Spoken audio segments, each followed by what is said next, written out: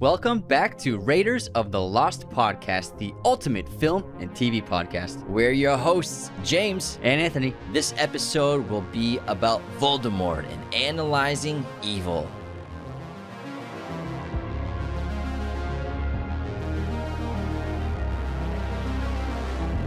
Hello, movie friends. Welcome back to the show. We're back to visiting the wizarding world of Harry Potter. You know, we had to figure out some more episodes to talk about it, of course. We can't resist it. Yeah, we're going to be doing way more in What Harry is this, Potter. our 45th episode about Harry Potter? Something like that.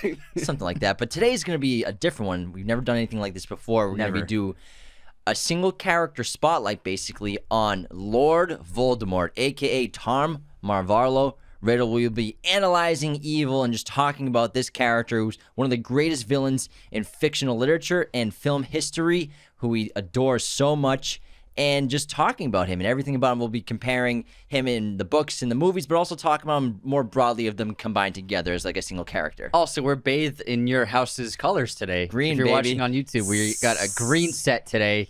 We're going all Slytherin. That's right. And the thing about Voldemort, I think it's one of JK's greatest creations as a character. And I also think that even though he is often on the list of top 10, top like 25 movie villains of all time, I feel like for those who haven't read the books, the movies never fully did him justice.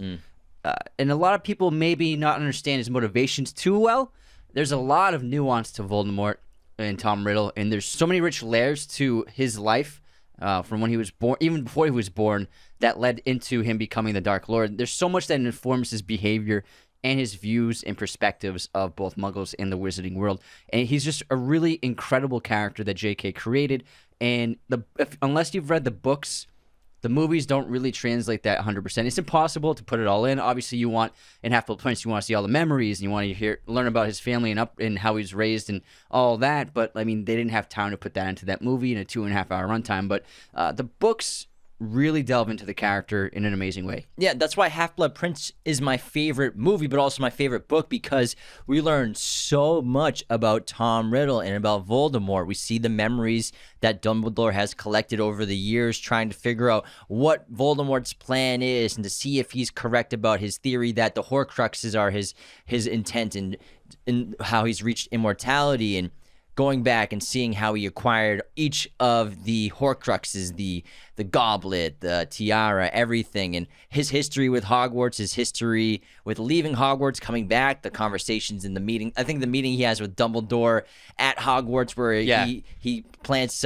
he tries to say he's there for a job, but he's not really there, but and stuff like that. So I think learning so much more about his past, learning about the Gaunts, which we don't get close to in the movies, and really when it comes to the movies, Dumbledore is really only showcased at the end of Goblet of Fire, at the end You mean Voldemort? I mean, sorry, Voldemort's only showcased at the end of Goblet of Fire, end of Order of the Phoenix, pretty decently in Half-Blood Prince, and obviously not present Voldemort, though. But obviously all over. We have some shots of him in Armani suits in Half-Blood Prince. Yeah, hallucinations of him just cracking his neck. But also, and then Deathly Hallows, obviously, he's all over. But in even in Sorcerer's Stone, we only get very brief glimpses of him. He's only in the final scene, really, of dialogue, speaking to Harry in the back of Quirrell's head. He's not really present in Chamber of Secrets outside of his persona as Tom Riddle. This is the memory. And then Prisoner of Azkaban, there's really nothing to do with Voldemort in that at all. Nothing at all. Nothing at all. But that's what's one of the best things about the character, because what's interesting is JK didn't really know what she was doing with the character. All she knew was that she wrote this idea of a boy who's killed of Harry Potter's. He's killed by the greatest evil wizard in hundreds and hundreds of years. And then she didn't have his backstory planned with even in the first book and even the second book. So she was she had this concept, and the starting point was at Harry's attempted murder. And then as she was writing the novels, she was figuring out Tom Riddle and Voldemort's backstory, which is a really interesting way to approach the character. Although, I'm sorry, didn't she write the ending too, as well as the beginning? She didn't write the ending. She wrote, like, obviously he defeats him or something like that, and nothing very specific. But I'm talking about, like, the character. Obviously, you can write an ending where Harry kills Voldemort in the end, but I'm talking, like, who the character is, what his life was like, what led him to these parts of the story. And it was probably the best way to, rather than just being like, I need to flesh out the character before I even start writing the first book, It's not completely necessary. Just knowing, and that's one of the strengths of Voldemort is in many of the books, you just know of him, especially the first one. You just hear these rumors of him and just the reactions that the wizards have when Harry is meeting many people for the first time and entering the world. Their reactions to talking about he who must not be named, and then Hagrid's scared to death to even say his name. These things elicit fear in the audience, and we're afraid of this character before we've even met them by the end of the book. Yeah, the lack of Voldemort is one of the greatest strengths of the character, and the mystery and intrigue, and just like Anthony just said, hearing all the horrible things that he's done, how no one will speak his name because they're all afraid of him. It's actually ended up being one of the greatest parts and what made Voldemort so terrifying, because if he was the main antagonist and from the get-go in every single book, it'd be like, oh, it's Voldemort again. Oh, Voldemort again. Yeah, here we go. But now he's really not the villain in half of them, if you think about it, technically. Exactly. He just shows up here and there as he's regaining strength, figuring out a way to get his body, failing to get the Sorcerer's Stone, but then figuring out the spell and the Goblet of Fire to be restored, which is so cool and everything. Now, Voldemort, let's do a little background on him about where he's from, where he came from. What are his signs? What are his signs? Fill us in. His signs? He's a December baby. He's a Gemini. Tom Marvolo Riddle was born on December 31st, 1926. He actually died in 1998 in May, so he was, 72 years old? R.I.P. Almost 72 years old.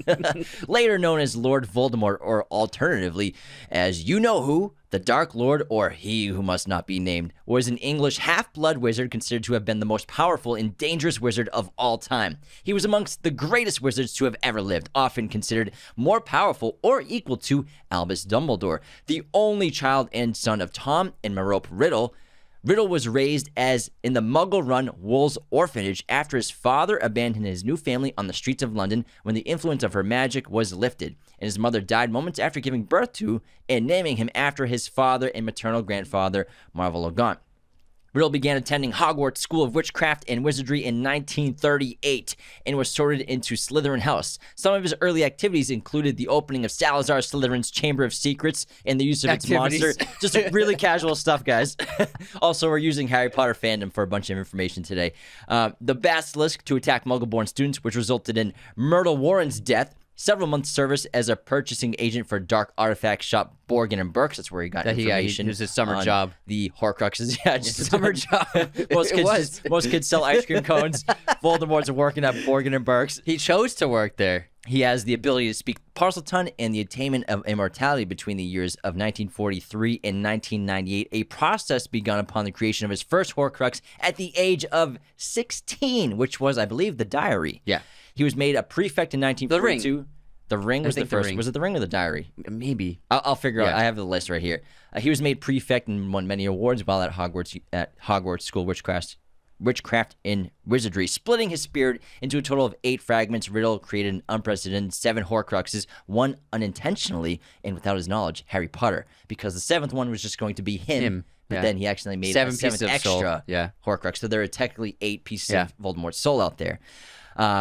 Abandoning his Muggle name, he became the self-proclaimed Lord Voldemort, which was an anagram of his birth name. He commanded a veritable army of wizards and dark creatures, committed countless murders and atrocities personally and through his followers, and on one occasion nearly succeeded, on a later occasion did succeed in taking over the Ministry of Magic, installing a puppet minister plus Thickenese, who was controlled with the imperious P.S. not plus. Oh, yeah. That's an I with a dot. Pious Thickenese. Pious, thank you. My screen was not that bright. Pious Thickenese plus size Thickenese. Paramount plus Thickenese.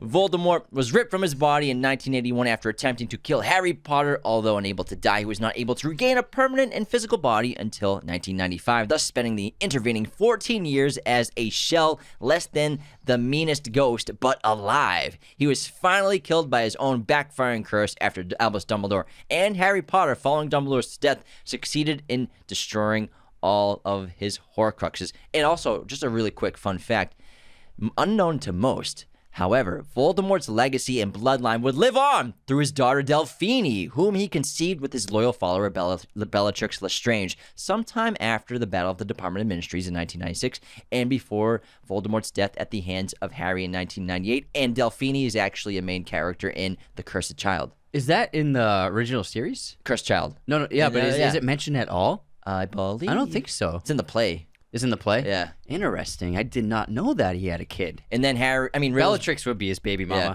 That would be. They should have gone that direction rather than what they did with Fantastic Yeah, that's Beasts. really interesting. And Riddle's broken and mutilated soul was then trapped in limbo for eternity, unable to move to the afterlife or even return as a disembodied spirit. Yeah, so for anyone who was wondering what happened to Voldemort after Harry took him out, he's just that little shriveled up corpse for all eternity. All eternity. In pain and agony. Can the never whole escape. time. So that's a true hell that he locked himself in. What we should start with, I think, is probably Voldemort's fear of death. I think it's his most defining characteristic. Actually, I think we should just take a moment real quick because before we continue, the best way to support Raiders of the Lost Podcast besides using our coupon codes is to become a patron at patreon.com/Raiders of the Lost Podcast, where you get awesome perks like podcast schedules, personalized videos, and Patreon shoutouts in the show. Weekly bonus episodes that every single patron has access to, as well as $10, $25 tier, and $100 tier patrons have access to our Discord, where we interact with you every day. We have our watch parties on there as well. $25 and $100 tier patrons get their own custom personalized episode. You pick the topic and we do it for you. $100 tier patrons are also get an executive producer credit on the main episodes of the show at the end of every main episode, as well as they get a personalized watch party, which is very cool. They also get to have a guest appearance on the show on their third month. Third month of that chosen one patronage, you get to have a guest segment on here, which is super cool. We've had 2 guests so far. We also launched our podcast masterclass online course. So for anyone who wants to start a podcast or improve their current podcast, our 22 chapter 46 video lesson course will give you all of the secrets behind the scenes of our show. The link is podcastmasterclass.teachable.com, or it's right on our homepage of our website, raidersoftheLostPodcast.com. It's right there. Thanks so much for tuning in around the world. Follow, subscribe wherever you're listening. Leave those 5-star reviews. And let's get back into Voldemort because we are just getting started. So something you said from the fandom when you said that when you mentioned that he worked at Borgin and Burke's, that it's really interesting that so Tom, when he was a kid, when he was a teenager, he chose to work at Borgin and Burke's, and other wizards, especially teachers and wizards who knew him around town, they found that to be odd because he was so intelligent and so capable as a student that he would work at that store. They found that he could have had a much better job. It's actually where he went to work after graduating. After graduating, I'm sorry. I mean, after graduating, they were like, why is he working at... head boy, prefect, top marks. They were like, why is he working at Borgin and Burke's? It makes no sense. And like, he was like the top kid of his class in Hogwarts. But he chose to work there because he wanted to learn about these ancient artifacts having to do with the, darkness and death. And that leads into his ultimate fear of death, because ever since he was a child, he's been planning, he's been wanting to be immortal since you could say he was a kid. And even when he was a teenager at Hogwarts, he began planning a way of making himself immortal, of escaping death. And it is a really great ironic trait of Voldemort, who claims to be the most powerful and greatest wizard of all time, but nobody fears death more than he does. And he brags about himself being immortal, but he made himself immortal out of fear. For someone who says he's the strongest, most evil person alive, he has more fear than probably anyone. And he also, the irony is that he says death is, J.K. Rowling said that Voldemort called death a human weakness, and he doesn't look at himself as human, even though he's a half-blood, which is another great irony of Voldemort.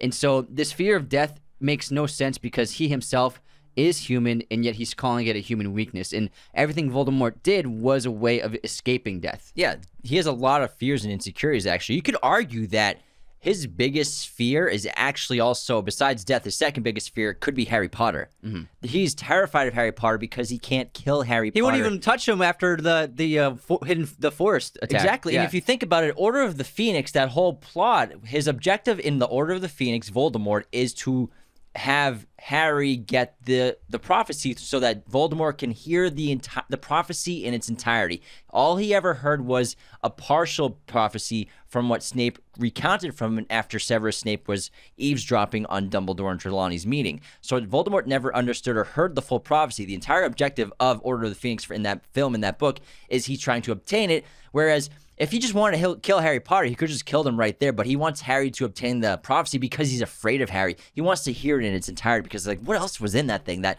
prevents me from killing this kid? So you can think of that. You could say that his second biggest weakness is Harry Potter.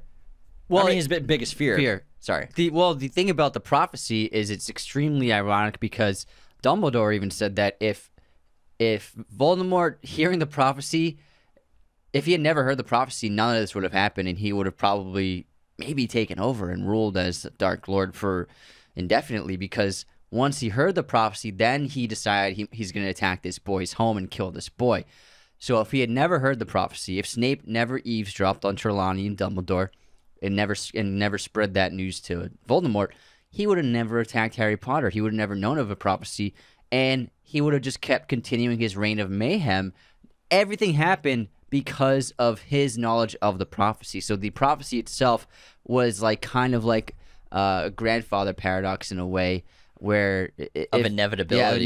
Like if he heard it, and so he made it happen because he heard it. Although the prophecy doesn't say that he will be defeated, it just says that. So actually, let's read the prophecy. So this is Sybil Trelawney's first prophecy.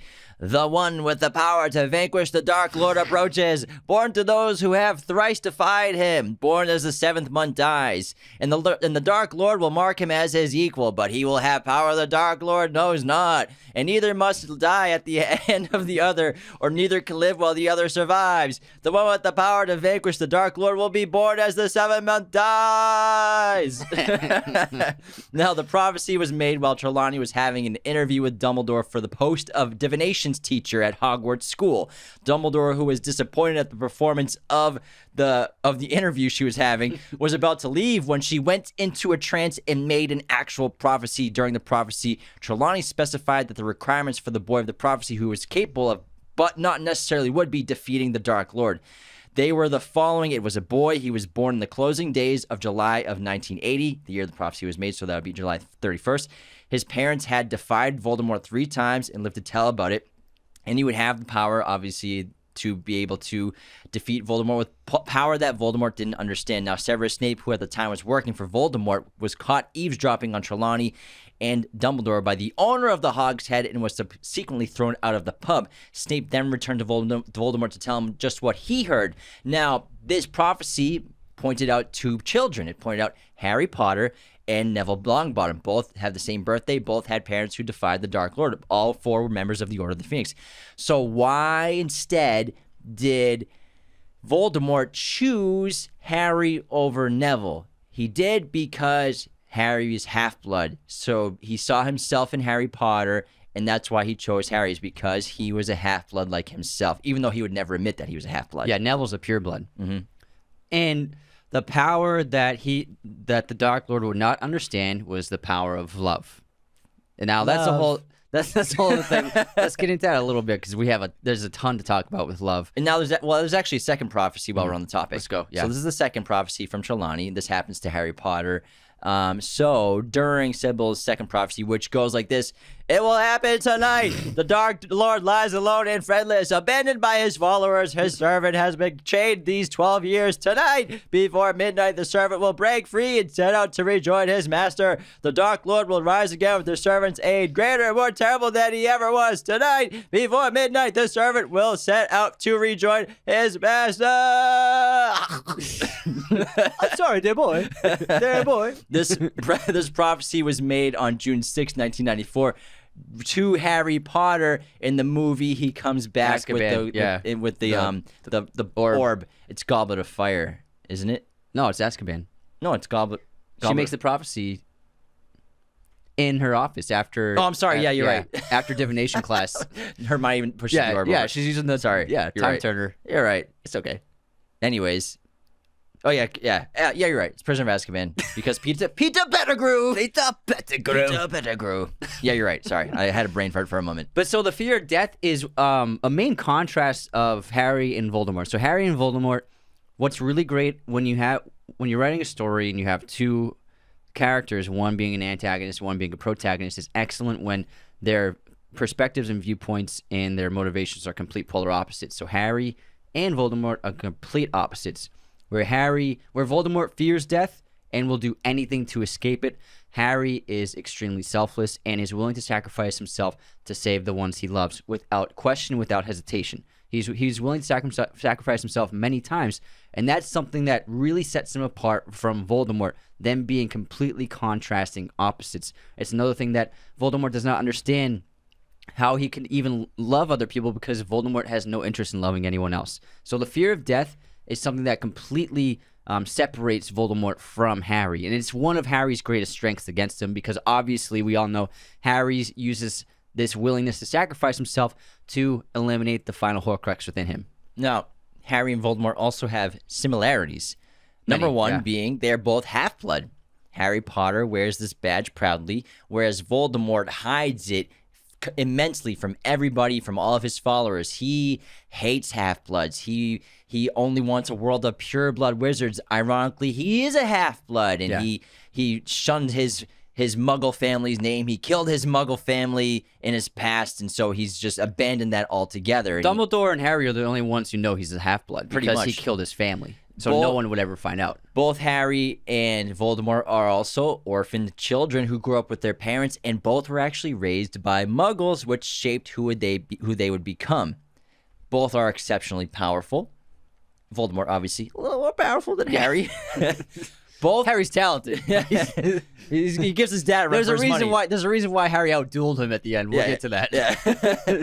Both consider Hogwarts to be their homes, despite growing up in an orphanage and Harry growing up with the Dursleys. Both consider Hogwarts to be their true homes, especially in their adolescence and youth. Yeah, and for Voldemort, I'm sorry to interrupt, It's cool, man. You can interrupt me anytime. To interject. That's violent. Let me interject. I'm interjecting. Hogwarts is so important and so special to Voldemort. It's actually the motivation for him framing Hagrid in Chamber of Secrets, because if they closed down the school, he would be sent back to the orphanage for probably indefinitely if Hogwarts never opened again. So he framed Hagrid as the opener of the Chamber of Secrets so that he could keep Hogwarts open. And also, we all know he hid one of his Horcruxes, Rowena Ravenclaw's diadem, inside the Room of Acquirement, inside of Hogwarts, because Hogwarts is such a special place to him. Next up, they both shared Phoenix Core wands. Yes. So when Tom Riddle was little 12-year-old Tom, he went to Ollivander's to get his wand. I wonder. He got that wand, and that wand shares the same core from the same Phoenix feather. That's going to be, I mean, in the entire series, is that the best moment of the series? Which part? When Harry gets his wand? Because the build-up with Ollivander and John Hurt, he performs that scene so well. And it's the build-up. He's trying out these other wands, and it's creating mayhem. And then... Nope, definitely not. Nope. And then he's like, he looks away to himself. He's like, I wonder. It's great. Curious. And then he pulls out the wand very carefully, opens the box, and he's like extra delicate with this wand because he knows this core was also in another wand. And then he hands it to Harry, and then the light comes up. John Williams' score starts playing. The wind plays, and then we get a slow pushing on him. It's a really magnificent moment for the entire series. I think it could be the best moment of the entire series. It's really beautiful. And then we get the aftermath, the resolution of Ollivander describing whose wand that is.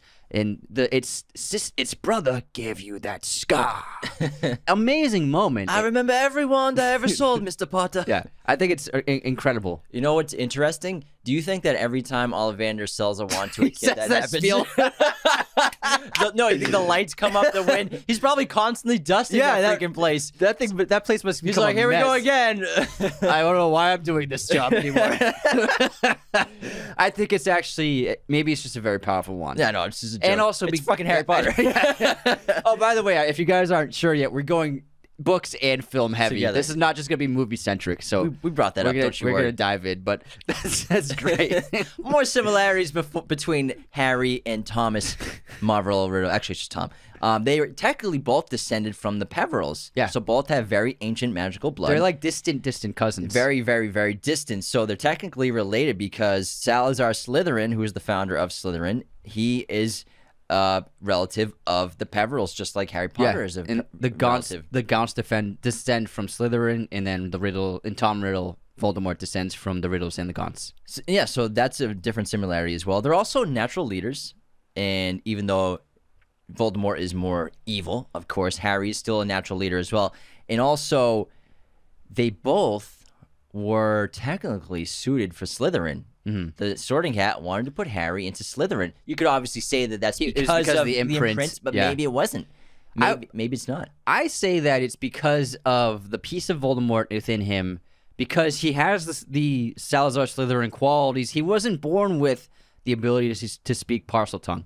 That's something that was imprinted onto him through Voldemort. So I think that Voldemort obviously gave Harry some of his power because the piece of the soul within him. And so I think that's why the Sorting Hat saw him having a future in Slytherin. I think that if Harry had lived the normal life with his parents, he would have been a shoo-in for Gryffindor. Yeah. And the Sorting Hat wouldn't have thought twice about it. He would have said Gryffindor before his hat got put on his head, just like Draco with Slytherin. Yeah. So I think that the imprint of Voldemort's soul influenced the Sorting Hat, because that could have corrupted him. And if Harry was weaker in character, and like we said in other episodes, if he was raised differently, if he wasn't modest, if he wasn't humble, if he wasn't selfless, all of that dark influence would have grown within him, and he would have become a dark wizard. Absolutely. Now, how about some differences between them? Obviously, Anthony brought up the difference into the perspective on death, how Voldemort's greatest fear is death, whereas Harry accepts death like an old friend. He accepts death like an old friend. And the biggest difference is the nose. Oh, the nose. We'll get to that. And also, another major difference is power. Voldemort, all he seeks besides cure to death is more power, more strength, larger army, more minions, more power, more powerful magic. Whereas Harry pushes power away. He rejects power. He rejects the Elder Wand. He snaps it in half in the movie. He uses it to just fix his wand in the book. So he rejects the Elder Wand in both pieces of material. He's Maximus in Gladiator. Basically. Commodus is not the moral man. So yeah, Harry's rejection of power, again, is another polar opposite to Voldemort, who all he wants is power. The next polar opposite is friendship. You know, Harry tells him at the Order of the Phoenix, after he's trying to possess him, that you'll never know friendship or love. And the way that Harry's able to beat that possession is thinking of his friends, thinking of his family, thinking about Hogwarts, everything that makes him happy and the love he feels for them. Voldemort grew up, and when he was forming his Death Eaters, you know, he would tell them they're his friends. So the Death Eaters, over time, will gather himself this gang of Slytherin thugs, motley composition of the weak seeking protection, the ambitious seeking some shared glory, and the thuggish gravitating toward a leader who could show them more refined forms of cruelty, most of which would become the first Death Eaters. Riddle claimed they were his friends and made it appear so in public, but in truth, they amounted to little more than servants to him, and he cared almost nothing for them. He often manipulated them into committing petty crimes and other misdeeds, but none of these incidents were really traced back to the group. So he used them. He never had friends. Death Eaters are not his friends. And ironically, many of the parents of the characters we know from Harry's story were part of this gang with Tom Riddle, the Crabbe, Goyle, and Malfoy. Just like Harry, the parents of those kids went to school with Tom, and they were part of his Death Eater crew. However, in Order of the Phoenix, it goes a little bit differently when Voldemort is trying to possess Harry's mind. Harry's intense love for Sirius and the horrible grief and pain he feels for Sirius's death is what kicks Voldemort out of his mind. Voldemort cannot bear to feel the grief that Harry feels for Sirius in that moment, and that's what makes Voldemort be like, I gotta get out of this brain. Voldemort can't bear that because he doesn't love anyone. He doesn't know what real loss is. And so when he feels what Harry's feeling, that's what makes him be like, I gotta get out of this head. Another difference between Voldemort and Harry is Harry, all he wants to do once he gets to the Wizarding World and finds out that he is the most famous person alive, all he wants is to be ordinary. He just wants to fit in. He was the exact polar opposite when he was in the Muggle world with the Dursleys. He was below normal. Like, people treated him like a sock on the floor, whether it was people at school, his cousin, because of his cousin. Then also he had no friends, and his aunt and uncle treated him like nothing, like a lower class human being or lower class citizen. Whereas Voldemort, and then when Harry's in the Wizarding World, he just wants to be Harry. I'm just Harry. He just wants to be normal. He just wants a family. Whereas Voldemort, He just wants kids. whereas Voldemort, all he wants is to be extraordinary and famous and feared. And he chose his name, Lord Voldemort, and he wants people to fear him so much they can't even say his name. He who must not be named, the Dark Lord. He wants infamy, and that's all he cares about, is to be extraordinary and to rule. And what's interesting about the name change, because Voldemort, it's not really touched on in the movies too much, but Voldemort hates being called Tom. It drives him nuts. And that's why he changed his name basically to Voldemort, Lord Voldemort, the Dark Lord. And nobody calls him Tom Riddle except for Harry and Dumbledore. Voldemort hates the name Tom. And I think that the true hatred he has for Muggles, because it is completely unwavering, and it is extreme, where he wants to just rule over Muggles. I think that really stemmed from his father abandoning his mother while she was pregnant with him. And knowing that he was abandoned by his Muggle father made him hate Muggles even more. And also, you could also say that if Merop never died and raised Tom, decently, he wouldn't have become, obviously, the evil man he did become. But I think that Tom Riddle, the father, abandoning his son while his wife was pregnant, is really what made Voldemort hate Muggles beyond reason. And then he hated Muggles so much that when he found out that he was part Muggle, he cut that part out of him. He murdered his father, and he murdered his grandparents, the Riddles, and nobody ever knew. He never let anyone know that he was part Muggle. I think that hatred for Muggles comes from the abandonment of his father. Yes, but it's also a little more complex, where he believed that his father abandoned his mother because he found out that she was a witch, what actually happened was, obviously we'll get into, where Merope was using a love potion on Muggle Tom Riddle to make him fall in love with her artificially, which is one of the reasons why Voldemort cannot feel love. And she hoped that if she stopped using the love potion, that he would fall in love with her regardless of the love potion. But as soon as he was broken out of the spell, he ran. Yeah. So Voldemort thought he ran because he found out she was a witch, whereas he left, which is obviously a horrible thing to do, to leave your pregnant wife, but he left because he was kicked out of the love potion. He said he was hoodwinked into marrying a woman. Yeah. Now, to quote, so I think it's also tied to, obviously, like you said, the abandonment that you're talking about. To quote Voldemort from the books, "You see, it was a name I was already using at Hogwarts, to my most intimate friends only, Lord Voldemort.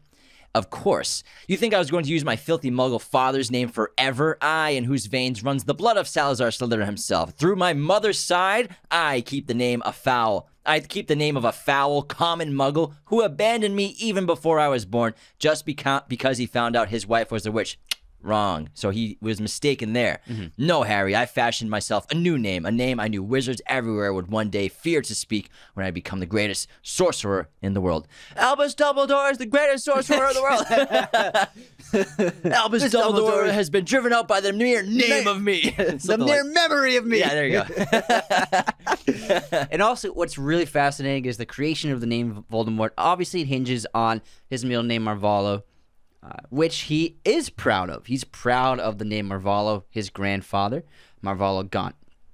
Now, the Gaunt's history is really fascinating, and it's a side to Voldemort that he's proud of, because the Gaunts, they were the last descendants of Salazar Slytherin, the last known descendants. However, it really feeds into what kind of person Voldemort was. The Gaunts, through basically inbreeding of cousin marriages, because they were extremely strict about having pure blood in their family, they were susceptible to mental illness and extreme bouts of violence within the personalities of the members of the Gaunt family. And that's very well showcased in the Gaunt family history during Half-Blood Prince, where we learn the backstory of Marvolo and his two kids, Merope and Morphin. Merope being Tom's mother. Merope had a huge crush on Tom Riddle, who was a neighbor. The Riddles were neighbors of theirs, of the Gaunts in that town, and she had a crush on Tom Riddle, and her brother Morphin hated that, and so he hexed Tom Riddle, and as a way of investigating what happened of wizards using magic on a Muggle, a ministry official came to question the Gaunts, and the Gaunts attacked him because they're vicious, violent wizards. This caused both Morphin and Marvolo to be arrested and locked up in Azkaban. When Marvolo was eventually released, he died shortly after from complications of poor health and old age. And then Morphin, when he returned, not long after that, Tom Riddle, the teenager, showed up, killed his grandparents and his father, killed Morphin, and then framed Morphin as the murderer of his parents. And also, Merope, after he didn't kill Morphin. He Morphin got locked up. I'm sorry. So he messed up his mind. Obliviated him. Yeah, I'm sorry. Morphin got arrested for the murder of the Riddles. I'm sorry. And then Dumbledore tried to show the memory to the Azkaban officials, but Marvolo died. Morphin died right before he could show the evidence of the memory. And then for Merope, after her father and brother were sent to Azkaban, she was alone.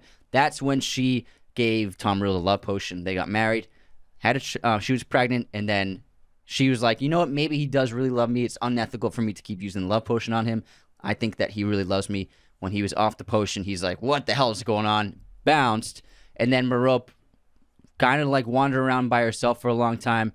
She was struggling with health, made it into that orphanage, gave birth to Tom, and then died an hour later. You can argue from a broken heart as well. Exactly, yeah. She lost her will to live. Yeah, completely. And at the Gaunt shack, after the murders in the framing of Morphin, this is where Tom took the Gaunt family's signet ring from Morphin, and later he would use to put another part of his soul in to make his second Horcrux. So the diary was first, second Horcrux was the ring, and he often wore it like a trophy at Hogwarts. Yeah, and I love Voldemort's fascination with historical objects of meaning and value. And that's why he worked at Borgin and Burkes. That's why he worked at Borgin and Burkes. He wanted to learn as much as he could, and there's a couple of memories, especially how he gets Helga Hufflepuff's cup. The goblet is from that old woman who has it, and he killed her to get that. Charmed her, yeah. First, charmed the hell out of her. Because ironically, Tom, before he was tearing his soul apart too many times, which deformed him, he was very handsome and he was very charming. He had beautiful, slick black hair, pale skin, high cheekbones. The ladies loved him. Good-looking guy. Ladies loved him. But ironically, Anthony did. You're sweating. You're like, oh, that Tom, those high cheekbones. Tom Riddle, man, tight skin. And ironically, tearing his soul apart just destroyed his physical body, and then he became a monster. But I love the idea of him. He loves power. And because of that love for power, he loves powerful wizards through history.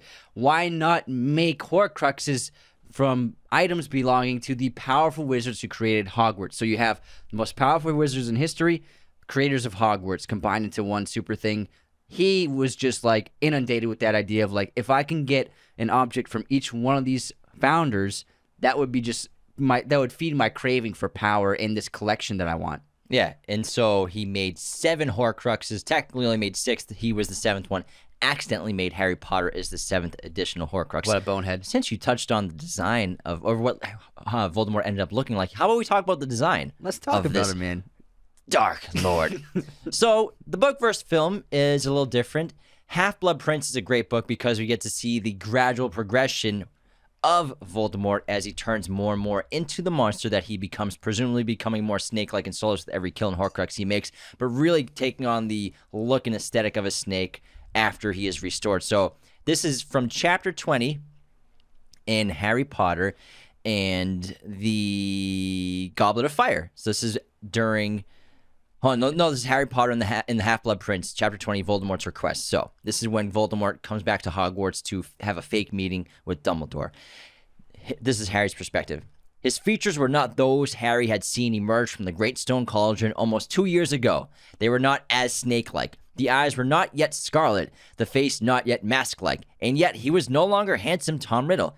It was as though his features had been burned and blurred, like they were waxed and oddly distorted, and the whites of the eyes now had permanently bloody look. Though the pupils were not yet the slits that Harry knew they would become, he was wearing a long black cloak, and his face was as pale as the snow glistening on his shoulders. So he still looked a little human. He probably had some hair or something too, but it was the restoration where he became snake-like, especially. And young Tom Riddle, like Anthony said, was very handsome like his father. He looked awfully like that wealthy muggle from over there. Also, then the restoration of his body. So in Goblet of Fire, the book and movie, Voldemort's body is restored, giving him a snake-like appearance with slits instead of a nose, red reptilian eyes, and extremely pale skin. However, in the movies, what I think they did effectively and cleverly was they actually kept Ralph Fiennes' normal human eyes, which actually makes it a little more creepier because it adds a little humanity to this monster. It makes the audience connect to him. If they were glowing red eyes, it would be too monstrous. Now, the return of Lord Voldemort took place on June 24th, 1955, in the graveyard of Little Hangington, which is the graveyard that his family was buried in, his father. While in the graveyard, Lord Voldemort was restored to physical form with full magical power. He was restored after being incorporeal for nearly 14 years. Also, the rebirth was a result of months of meticulous planning by Voldemort and his servants, Peter Pettigrew, Bartemius Crouch Jr., Barty Crouch Jr., who manipulated the Triwizard Tournament being held at Hogwarts the year in order to deliver Harry Potter to Voldemort. So this is a quote from Goblet of Fire, Chapter 32, Flesh, Blood, and Bone. But then, through the mist in front of him, he saw, with an icy surge of terror, the dark outline of a man, tall and skeletally thin, rising slowly from inside the cauldron. "Rob me," said the high, cold voice from behind the steam, and Wormtail, sobbing and moaning, still cradling his mutilated arm, scrambled to pick up the black robes from the ground, got to his feet, reached up, and pulled them one-handed over his master's head. The thin man stepped out of the cauldron, staring at Harry, and Harry stared back into the face that haunted his nightmares for 3 years, whiter than a skull, with wide, livid scarlet eyes and a nose that was flat as a snake's, with slits for nostrils. Lord Voldemort had risen again. Love it. Great reading. Thanks, man. And then obviously, real quick, the CGI back of Quirrell's head in Sorcerer's Stone, Philosopher's Stone, which was actually voiced by Richard Bremer. And so it wasn't Ian Hart? Richard Bremer did it. Oh. Yeah. I thought Ian Hart, nah. I thought he did both the Quirrell. Oh, no, he didn't play. He just played Quirrell. So Richard Bremer actually did that. He's even credited as He Who Must Not Be Named. Oh, interesting. Yeah. Oh, nice. I'll show you a photo later. You'll be like, oh, yeah. That's I would love to see a photo. So there are two, and there's another difference about the eyes. Obviously, you said in the reading, his eyes were slit like snake eyes. Mm-hmm. Wouldn't have been. I don't think it would have worked on screen. Me neither. There wouldn't have been a connection to the audience. He would have seemed too much like an animal. You know they would have had to do it differently every time probably because of CGI. Yeah, and also was something maybe they couldn't figure out practically, but would have looked great is his fingers are supposed to be unnaturally long, and they do look long in the movie, but they're supposed to be like super long in the book, which adds to like the creepy element of the physical look of the character. Yeah. How about we take a few moments from Voldemort and do an intermission? Oh yeah, intermission time. Right, let's chill for a little Getting bit. so into this. I know. You like that reading voice I did at the end? You really got into it. It's pretty good. You really got into it. Maybe I should do some audiobooks. Maybe not. Maybe not. Too many mess ups. Hey, you know what? And just to fact check you, I just Googled it. Ian Hart did voice Voldemort in Sorcerer's Stone. So It's Richard Bremer's face. Richard Bremer's face, Ian Hart's voice to make a super Voldemort. Fact check true. Anthony wins. Congratulations. James I don't want to get any unsubscribes, man. Sure, we would get an unsubscribe. Yeah. So Ian Hart's voice, who plays Quirrell, Richard Bremer's face. Our other amazing sponsor is movieposters.com. Use our very special promo code with them, Raiders10, to get 10% off your order today. Movieposters.com has a gigantic selection of pretty much every movie and TV show imaginable in their poster arsenal, as well as all sorts of framing, backlighting, whatever your poster needs are, they got you covered. I just got a new one. I have the fake movie poster from Once Upon a Time in Hollywood. Kill me now, Gringo, said the Ringo. Kill me now, Ringo, said the Gringo. Yeah. Oh, Ringo said the Gringo. Yeah, I love that poster. Starring Rick Dalton. Yeah, Rick Dalton. They have a ton of awesome posters like this. Like, who sells that poster? Nobody. It's amazing. They have a huge selection. We recommend them. Again, use our coupon code at movieposters.com, Raiders10, to get 10% off your order today. All right, let's do this. Intermission. You ready? I'm ready. Guess this movie. Oh, no, I skipped. Uh-oh. Movie quote competition. There we go. Going great. It's going great already. All right, let me finish the quote. It's a long one. That's what she Again. said. You wrote to me once, listing the 4 chief virtues: wisdom, justice, fortitude, and temperance. As I read the list, I knew I had none of them. But I have other virtues, Father. Ambition. That can be a virtue when it drives us to excel. Resourcefulness, courage. Perhaps not on the battlefield, but there are many forms of courage. Devotion to my family and to you. But none of my virtues were on your list. Even then, I knew it was as if you didn't want me for your son. It's funny because I quoted it 5 minutes ago. It's Commodus and Gladiator. Commodus, your failures are as a son, and my failures. Your faults as a son, and my failures as a father. Embrace me. All right, here's my quote. Well, no. At first, they'd ask me questions they already knew I knew the answers to. We ran through those, and I really didn't want to give them. I really didn't want them to give me the answers, so they gave me the questions, and I'd look up the answers on my own, as if that were any different. Well, we ran through those in a couple of weeks, and I just didn't have the time finally, and it just seemed silly. So, Can you say it one more time? yeah. Well, no. At first, they'd ask me questions they already knew I knew the answers to. We ran through those, and I really didn't want them to give me the answers, so they gave me the questions, and I'd look up the answers on my own, as if that were any different. Well, we ran through those in a couple of weeks, and I just didn't have time. Finally, it just seemed silly. Sounds familiar, but I don't know. Quiz show. Oh, man. Ray Fiennes quiz show. It's a great movie. It really Directed is. by Robert Redford. Damn. The movie's awesome. I remember the first time I saw that, I was like, what? I've never heard of this before. First time I saw that was in high school class. My teacher showed it to us. I was like, this movie's so great. Excellent movie. Yeah. Black and white, too. No, it's color. What am I thinking of that's black and white? I don't know. Fucking idiot over here. Wow. Anyways. Guess this movie release year that is in color. The Good Shepherd. 2005. 2006. Damn it! Idiot. Guess this movie release year. Your favorite black and white film. White Chicks? Quiz show. 1992. 4. Ah. Close, but no cigar. Movie pop quiz time. What Western did Clint Eastwood and Richard Harris star in together? Unforgiven. Can you remember Richard Harris' character I name? fucking always forget it. Oh, man. What's his friggin' name? I always forget his name. You've asked me this, like... I think I've used that for a pop Yeah. quiz question before. It's Little Richard. Little... Pretty sure that was a musician. Yeah, it's Little something. It has to do with where he's from. I can't remember. It's English Bob. English Bob. I always forget. Little Bill is Gene Little Hackman. Bill. Yes. Yeah, it's English Bob, right? Yeah. It's I don't know. You got the question. Yeah, bro. English Bob. English Robert. Okay. That movie's also in black and white. Definitely not. Jimmy thinks every movie made before 2000 was in black and white. Shut up. I'm a Marvel stan, bro. Okay, here's my quiz question. Ray Fiennes played a serial killer in what movie? Whoa, that's a good question. Ray Fiennes as that's easy. Yeah, I almost got you. I don't know why. I almost got you. I was thinking of Liam Neeson's face in my head. What? I don't know why. It's Red Dragon. Red Dragon is correct. That's a sick movie. He's great in that movie. Yeah.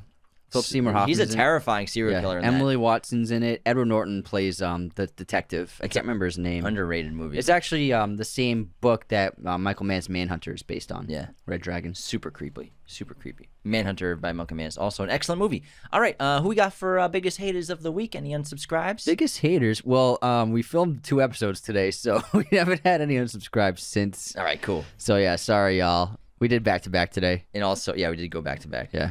Also, we don't have any new 5-star reviews. But we have a new Godfather. Cammy Strickfaden.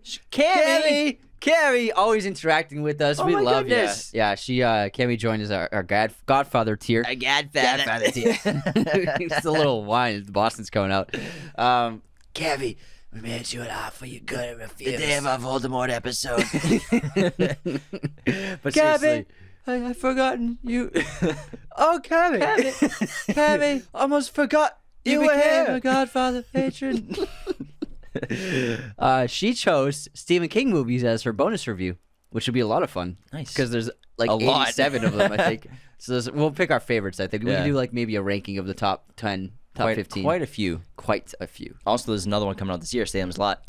Oh, yeah, that's true. A new adaptation, not a remake. Another adaptation of the new one. Hopefully it's good. But Cammy, thank you so much for joining our Patreon, especially the Godfather tier. We appreciate it. It helps us do the show full time. So you're the best. Thank you. Moving on to On This Day in Film History.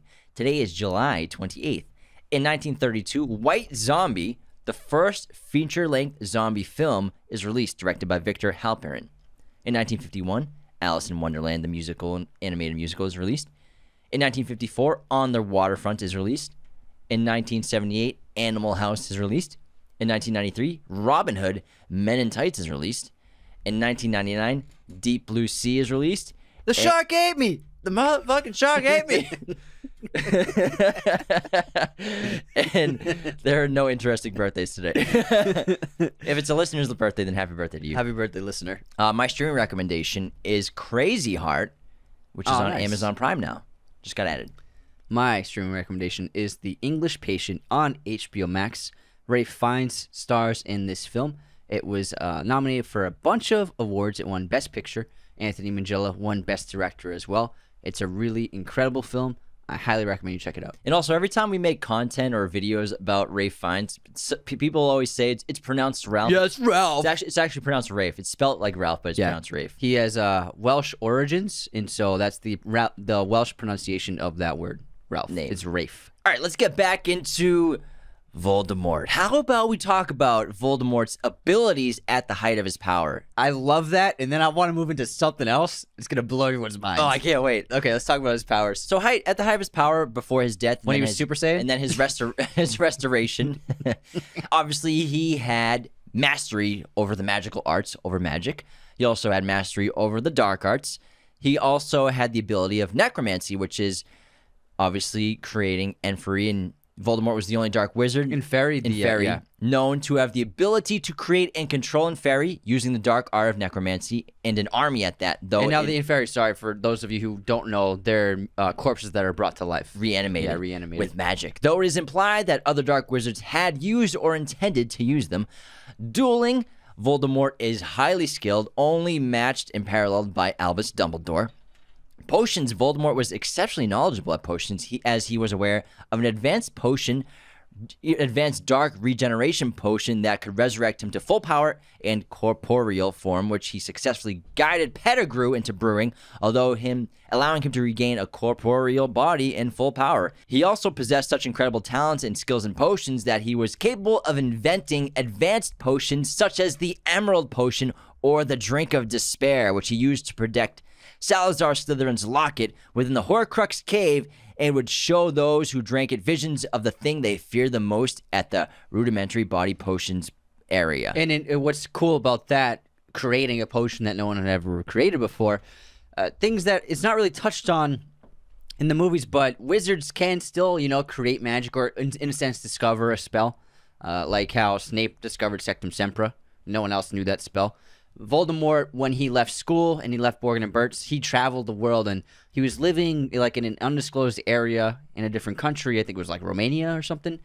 and he was experimenting, and he was delving into magic and trying new magic and experimenting with magic, and maybe probably trying to harken back to ancient techniques and develop techniques that no one had ever discovered. So there is an aspect to magic in the world where not every spell has been created, not every spell has been used or discovered, and wizards can still kind of create magic or discover a spell that can work when you say a certain thing and wisp your wand in a certain way. So he spent a lot of time basically experimenting and developing his powers after school. And he even bragged multiple times, I think, to maybe it was Dumbledore or someone else, that he pushed the limits of wizard of magic to further than achieve anyone. heights of immortality, reach further than anyone before. Yeah. With the Horcruxes. Next up, charms. I'm sorry. I want more about the power. Sorry.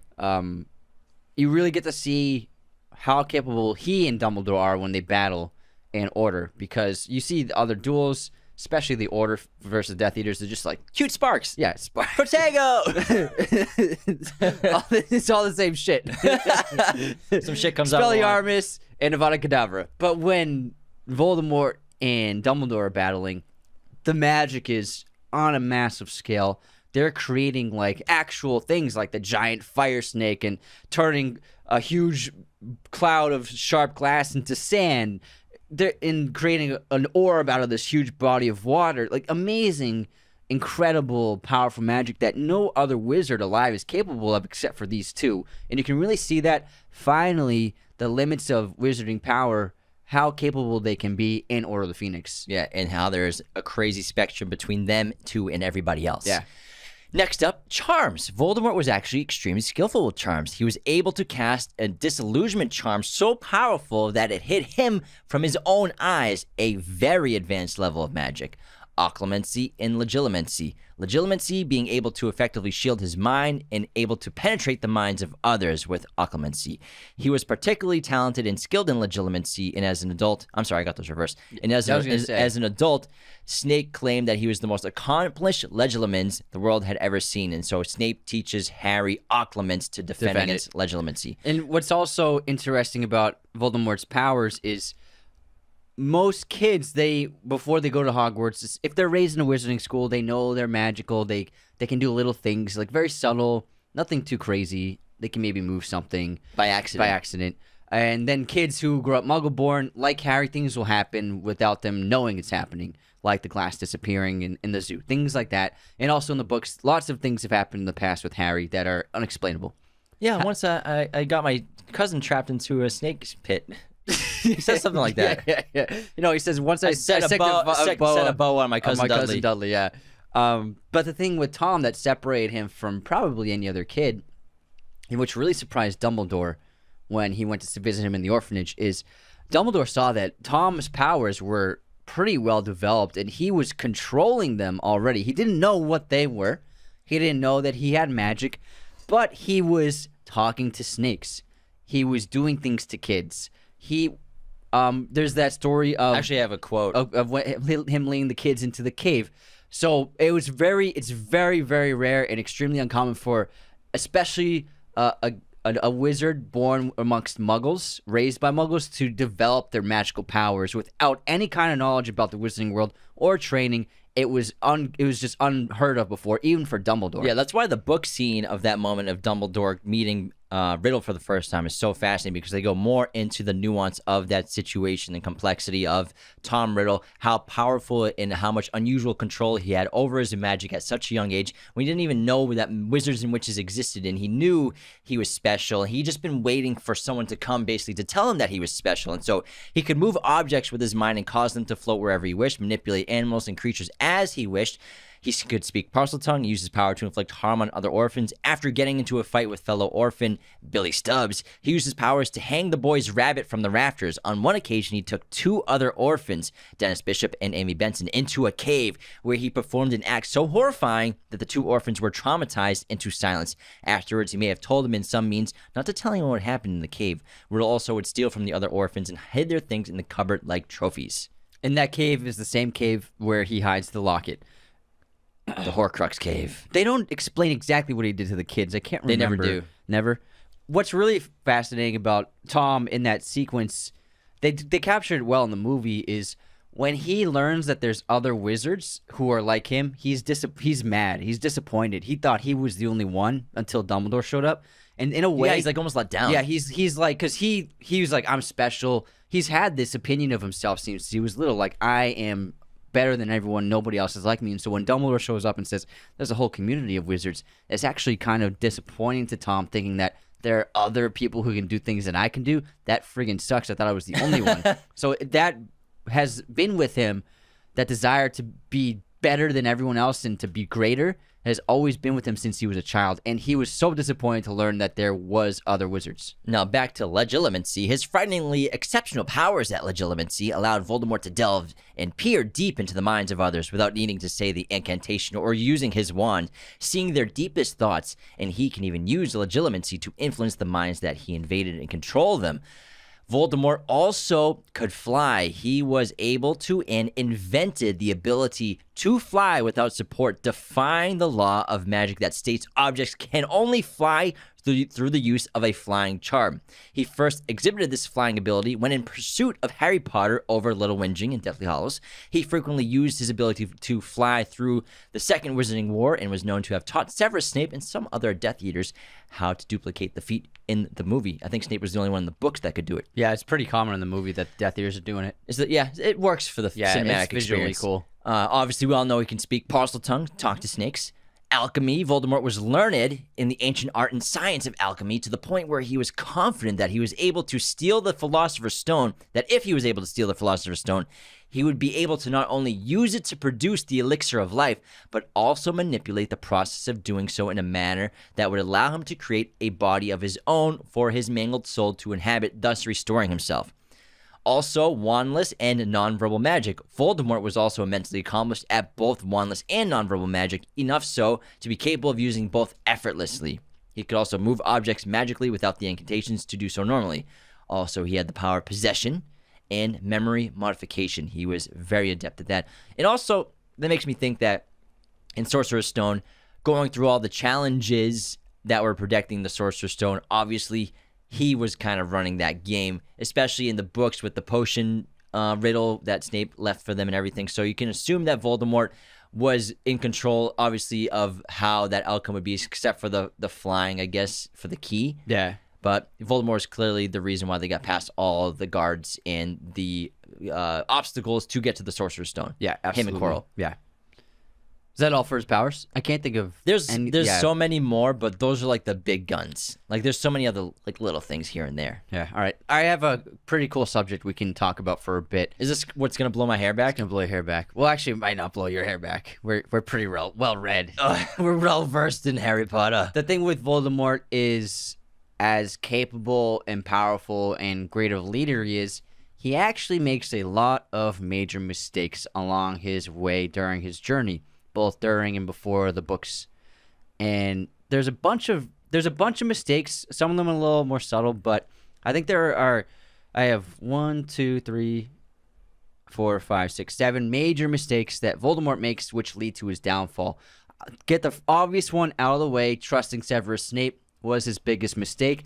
The reason why he trusted Severus Snape continuously after the death of Lily, because first of all, his inability to understand love. He thought that Snape was physically desirous of Lily, and that was it.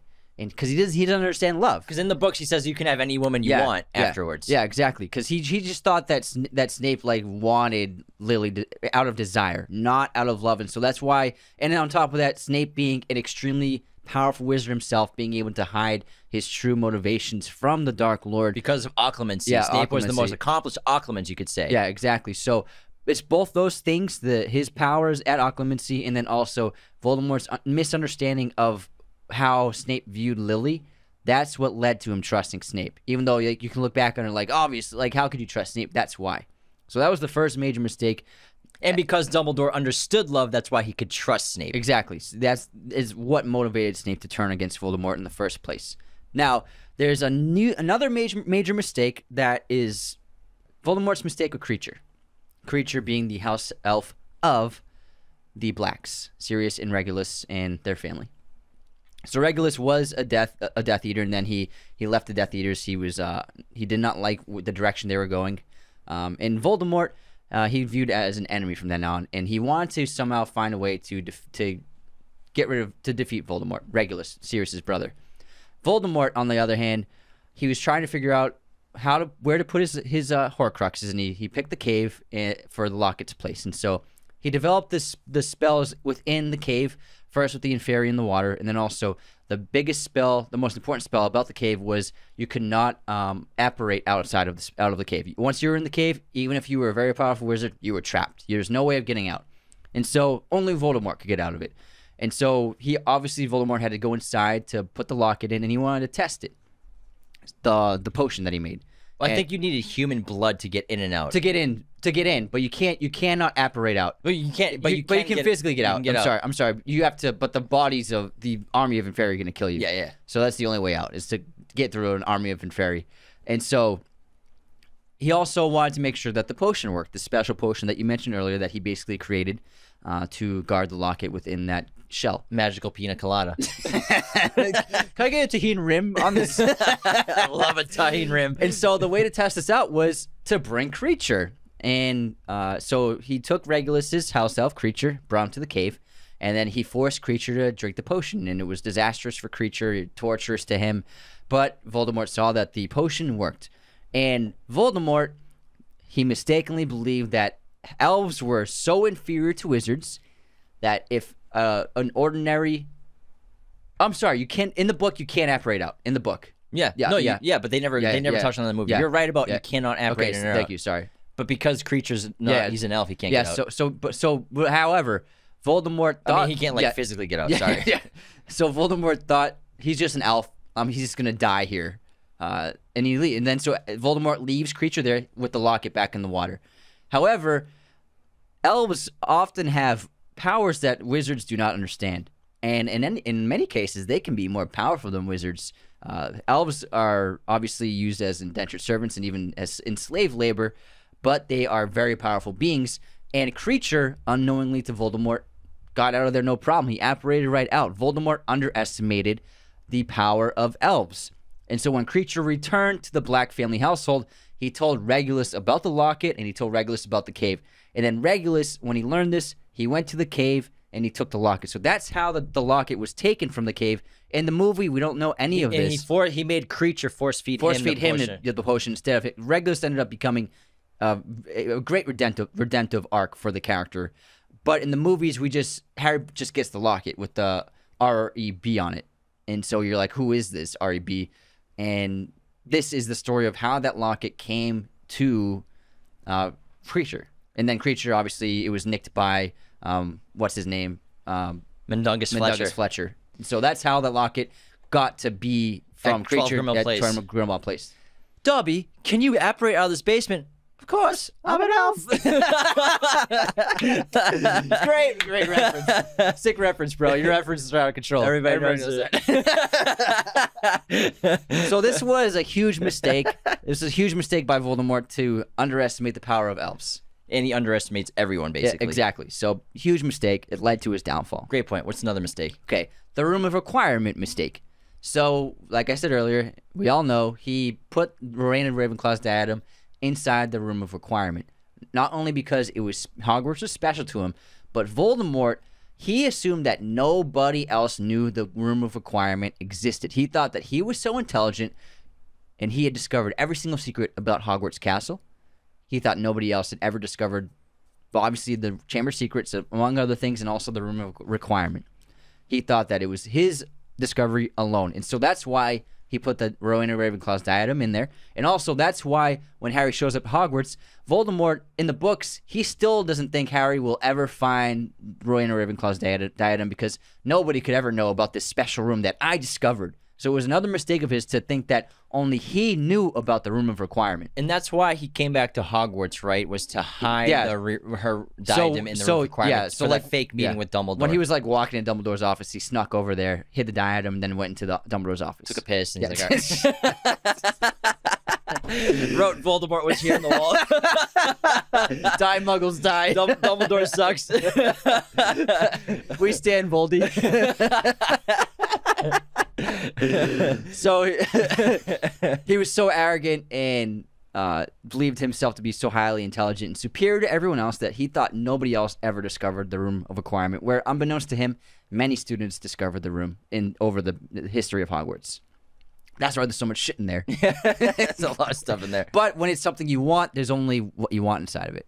You know what I mean? Exactly. But just the main room, if like I want the Room of Requirement, everything is in there. Yeah. Hence the Deathly Hallows scene. And so, And Harry and Ginny's awkward first kiss. Close your eyes. I did not consent to this kiss. Girl, I was closed. My eyes were closed. Ew, yucky. Germs. Okay, next up, our fourth major mistake Voldemort made was trusting Lucius Malfoy with his diary. Now, Lucius, ever since he was young, has always been a, quote, loyal servant to the Dark Lord. But he has never been a true believer, and every chance he gets, he escapes from the Dark Lord. I think he fears the Dark Lord more than he actually is loyal to him. Hence, once they get Draco, him and Narcissa leave Hogwarts and they bounce during the battle. Draco! He's never been completely loyal to Voldemort. Hence why when Voldemort does return, he's like, there was no sign, and Voldemort was like, there were signs and more than whispers. So Lucius, even though he looks like he's the most loyal Death Eater there could ever be, he is actually quite the opposite. And so Voldemort was kind of fooled by this, and he trusted Lucius with his diary. He gave Lucius the diary before he went to attack Harry Potter. It wasn't like, oh, I'm worried I'm going to die. He just gave it to him sometime before that. As safekeeping, he didn't explain it was a Horcrux. He didn't explain that his piece of his soul was in it, but he told Lucius, this is very important. I need you to keep this safe. However, after Voldemort's death, many years later, we know in Chamber of Secrets, Lucius snuck the diary into Ginny Weasley's cauldron. Now, the reason why Lucius did this was two reasons. We learned through Arthur Weasley that in the books there are many inspections going on of people of the Ministry trying to take away dark artifacts from wizards all over the community. And so Lucius, obviously, he's going to be target number one. He's trying to get rid of anything that would tie him to Voldemort. Not knowing how important this item was to Voldemort and what really truly lied within that diary, Voldemort's soul, he gave it to Ginny Weasley, a true believer, a real pure loyalist to Voldemort. Like if he gave the diary to Bellatrix, she wouldn't have given that away, but he gave her the snort. She would have slept with it every night. Yeah.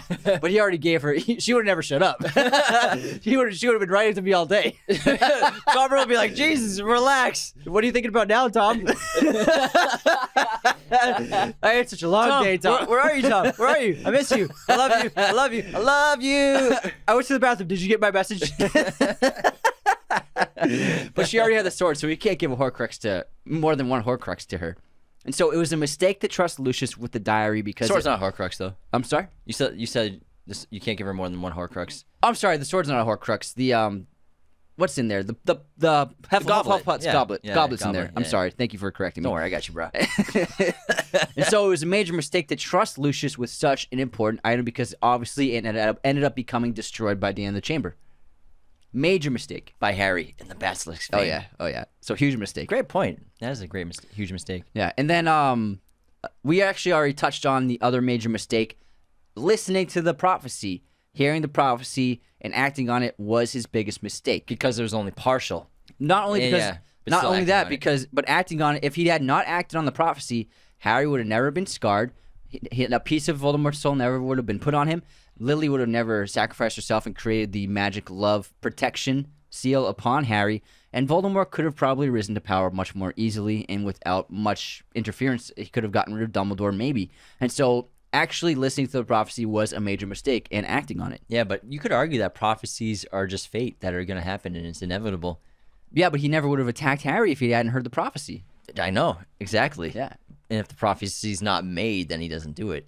True that. So then what would the prophecy even be about? Well, actually, the Ministry is full of prophecies that were never fulfilled, right? Well, they're just prophecies. Yeah. But like someone has to hear their prophecy to actually make it happen. True. So prophecies are just like, I feel like if they're not acted upon, they don't really exist. But if you hear it, how can you not act upon it? Exactly. That's what I'm saying. That's the mistake. If you read a prophecy that said, yeah, you will go in your closet and find $1 million. Like you're not going to go in your closet. Obviously, I'm gonna go in my fucking I'm closet. loving my Trelawney impression, by the way. You sound more like Jerry Seinfeld than Trelawney. What's the deal with prophecies? Yep, Jerry Seinfeld. It's definitely Seinfeld. Yeah, it's Jerry Seinfeld. You're impressed with it now? The Dark Lord will rise again! George! He who must not be named! Not bad. It's pretty good Seinfeld. I should practice, practice it. Yeah, I should, yeah, that would be, yeah, I'd definitely do that. For a Seinfeld episode. Be a great skill to have. Hey guys, want to hear my Seinfeld impression? Do I have to dance like that? All right, let's move on. Are there any more mistakes? Yeah. More mistakes? Yeah. Not any more mistakes? One of Voldemort's biggest mistakes out of all was not understanding the Elder Wand.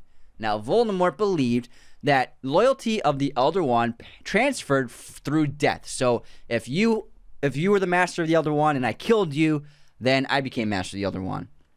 That's how Are you projecting? You're the only one here. I'm just kidding. Now I am. And so he believed that if you killed the owner of the Elder Wand, even if you didn't beat them in a duel, but if you slit their throat, you became master of the Elder Wand. This actually happens in the Peveril story. But what he doesn't understand is that the loyalty of the Elder Wand actually passes through whomever forcibly defeats the other wizard, and it doesn't have to be through death. It can just be through force, and this happens multiple times. So he thinks that Snape is the true master of the Elder Wand after Dumbledore's death because Snape is the one who killed Dumbledore. But what Voldemort didn't realize was that Draco was the true master of the Elder Wand because he disarmed Dumbledore before Snape killed him. And so the Elder Wand never belonged to Snape. And then, so he's completely mixing up how the loyalty passes. And then Harry becomes the master of the Elder Wand after he disarms Draco in Deathly Hallows. Steals a bunch of wands from him. Oh, yeah, steals a boatload of wands. And so when Harry is dueling Voldemort at the end in the Great Hall, Harry knows, I have the Great Wand. I mean, he has the Elder Wand, and it's loyal to me. And the Elder Wand will not kill Harry because he is the master of it. And that's one of the biggest mistakes Voldemort made in his entire life was not understanding the Elder Wand completely. Great point. Thank you. Any more mistakes? Yes. Let's go. I like these. Thanks, man. I put a lot of research into this. I got a bunch of notes too, man. I really appreciate the effort you put in. I'm having a blast. It's my favorite episode we recorded in a while. It's anything Harry Potter, man. We could have just We should just have a Harry Potter podcast. We should. Why not? Who wants to hear a second podcast of us just talk about Harry Potter? Real. Let us know. It'll be a banger. Okay, and then the last one I have listed, and again, I only did major. There's lots of mistakes he made. Like talking to Slughorn, that's, you could say, is a mistake, but he needed to learn about Horcruxes. He needed definitive answers to the question. So it's not really a mistake, even though it ended up becoming a way of Harry and Dumbledore defeating him. But another major mistake that Voldemort made that led to his downfall was trusting Narcissa Malfoy. Now, this is, again, ties to his inability to understand love.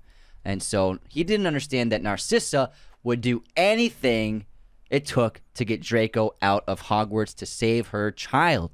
Love. The love of Narcissa for Draco. Love. And so Voldemort, like you said, he's afraid of Harry. He's afraid to even go near Harry after he wakes up from limbo. And so he asks Narcissa to go check on Harry. I love how he pushes Bella up. Yeah, I don't need your help. I don't need your help. I love Ralph Fiennes. He's great. And then, and so Narcissa goes up to Harry's body, which the Death Eaters think is a dead corpse because Harry has purposely not moved an inch. And so Narcissa, when she gets close to Harry, she sees he's breathing. She knows he's alive. And so she very subtly whispers, "Is Draco alive?" And then Harry carefully, in the slightest way, nods yes, telling her, yes, Draco's alive in Hogwarts. And so Narcissa stands up and turns to Voldemort and says, "Dead." So Voldemort trusts Narcissa to tell her whether Harry's dead or not. She clearly lies to save her own son. Major, major mistake by Voldemort. Any more? That's it for the major ones. There's another major mistake. Oh, nice. Which, in Voldemort's eyes, to him, looks like a major strength, but the fact of committing Horcruxes and creating Horcruxes is a major mistake for your soul. So a Horcrux is an object in which a dark wizard or witch had hidden a fragment of his or her soul in order to become immortal. As long as the object remained intact, so too did the soul fragment inside it, keeping the maker anchored to the world of the living, even if their body suffered fatal damage. The Horcrux was considered to be the most terrible of all dark magic. Horcruxes could only be committed and created after committing murder, the supreme act of evil, as a means to tear the soul. The process for the creation of a Horcrux involved a spell, and a horrific act was performed soon after the murder had been committed. Given that Horcruxes were precious to those who made them, they were usually protective measures made to prevent them from being stolen or destroyed, such as counter charms and curses. Horcruxes were also very durable, requiring some of the most potent elements of the wizarding world to destroy them, such as basilisk venom and fiend fire. And every time you create a Horcrux, you tear your soul apart. That's how you create a Horcrux, by committing murder. Every act of murder tears your soul apart. And every act of murder that Voldemort created or committed, even if it wasn't creating a Horcrux, tore his soul apart. So not even just creating the Horcrux, but every murder he put out tore his soul apart. Now, he created 6 extra Horcruxes, 6 Horcruxes, splitting his soul into 7 pieces. With each Horcrux, he became less and less human, both emotionally and physically, which left him what he thought was impenetrable if no one ever discovered his secret or tried to defeat him. But because Dumbledore was so clever and figured it out, and he used and gave Harry all the information necessary to destroy the Horcruxes and defeat Voldemort, after Voldemort's death, his biggest mistake, I think, was creating the Horcruxes, where now his last fragment of his soul lives on for eternity in limbo with no escape. And ironically, for someone who wanted to live forever, if he had not torn his soul apart, when he died, he could have become a ghost if he chose to, and basically live forever as a ghost. Ironically, like you said, his biggest fear was death, and now he's living in eternity in pain as a shriveled piece of a soul. Yeah, exactly. It's man, what a fitting end, though. What a fitting end. Let's talk about the Horcruxes. Yeah. Also, I would say it might be a mistake to have made Nagini a Horcrux, like a living being. How come? She's vulnerable. She's always next to him. Yeah, she's always with him. I think he's like, I got 6 of these things. What's the big deal? No, he did it because his connection to Slytherin. Yeah. But also, he's like, I got 6 of them, so who cares? Whatever. Yeah. Be my Charizard Pokemon card. Whatever. I can lose one, no big deal. Let's get into the Horcruxes. So, again, Voldemort made 6. Harry Potter was the intentional 7th. So, all in all, there are actually 8 Horcruxes about in the world. This whole franchise. He wanted to have 7 in total. He wanted 7. He thought there was only 7 because, obviously, there's a piece of the soul inside Voldemort. So, he's technically the 7th Horcrux, you could say.